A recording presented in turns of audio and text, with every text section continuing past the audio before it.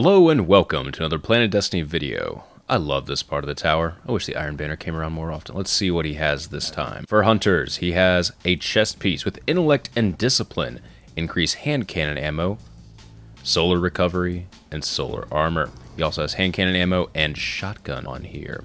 Actually looks pretty cool. I like the dog tags on it. For the gloves, we have another Intellect and Discipline armor piece. Fastball, grenade throw distance, or impact induction. Bonus grenade energy on melee hits. And then we have hand cannon loader.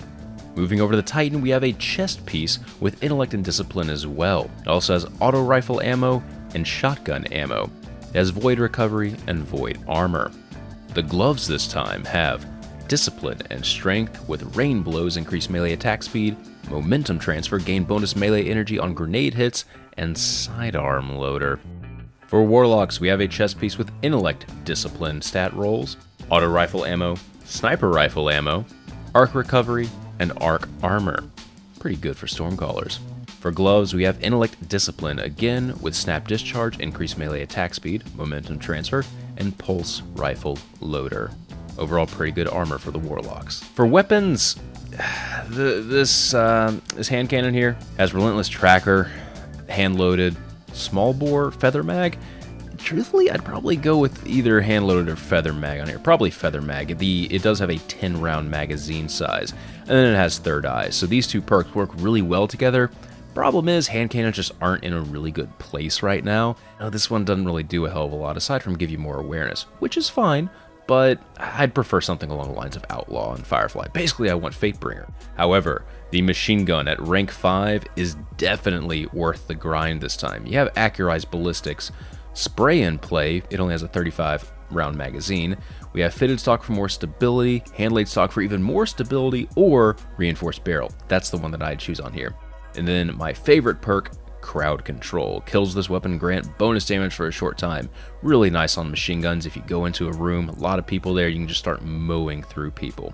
Just to compare the stats with the raid shot, or with the raid machine gun, you can see this one does have a little bit better reload, but slightly less magazine size. So personally, I'm still going to use the raid one just because it's at 319 and already upgraded. But if you're looking for a good machine gun, this one is definitely it.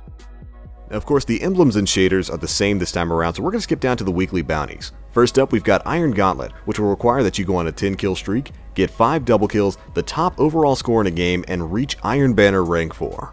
The next weekly bounty is Iron Marathon, which will require that you complete 13 matches total and get at least 7 wins in the Iron Banner.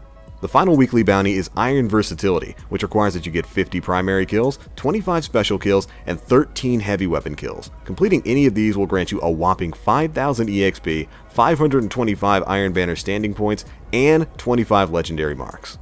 For the most part, these aren't actually too hard to complete, and you should get them done just as you're playing along in the tournament. Alright, next up for the daily bounties, we've got Familiar Iron for a measly 13 primary kills, Iron Domination, which requires that you win an Iron Banner match with a score of at least 2,500 points.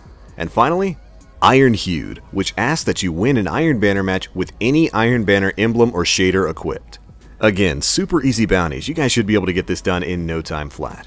But that's pretty much it for Lord Saladin's inventory this time around. The big ticket item in my opinion is definitely the machine gun. Brettamart's stand looks fantastic. It's pretty much matching the old school BTRD, and it comes with crowd control right off the bat.